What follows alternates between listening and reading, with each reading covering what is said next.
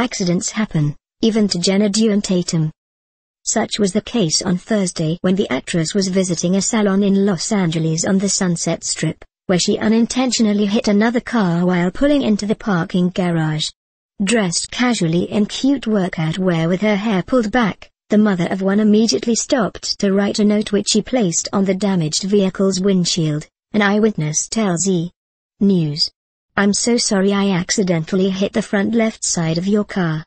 Please forgive me," the note, which appears to have been scribbled on the back of a receipt, read, in addition to including her name and phone number. Accidents happen, even to Jenna, Dewan, Tatum. Such was the case on Thursday when the actress was visiting a salon in Los Angeles on the Sunset Strip, where she unintentionally hit another car while pulling into the parking garage.